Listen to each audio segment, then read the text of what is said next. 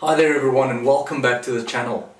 Now today's species is actually a fish, strange enough, and it's quite a strange looking fish.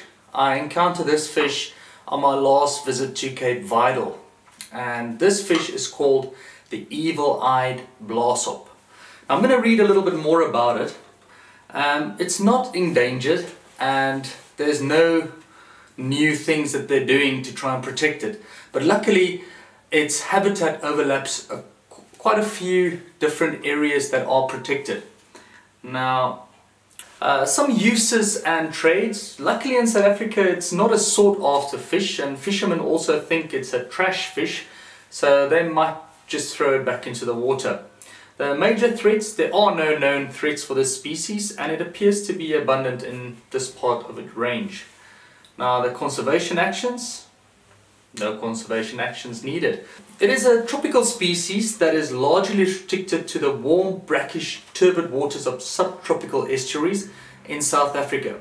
Its abundance is positively correlated with temperatures within the subtropical biographic region of South Africa, which extends along the northeastern coast. It's native to Madagascar, the Marshall Islands, Mauritius, Micronesia, Federated States of Mozambique, Seychelles and South Africa.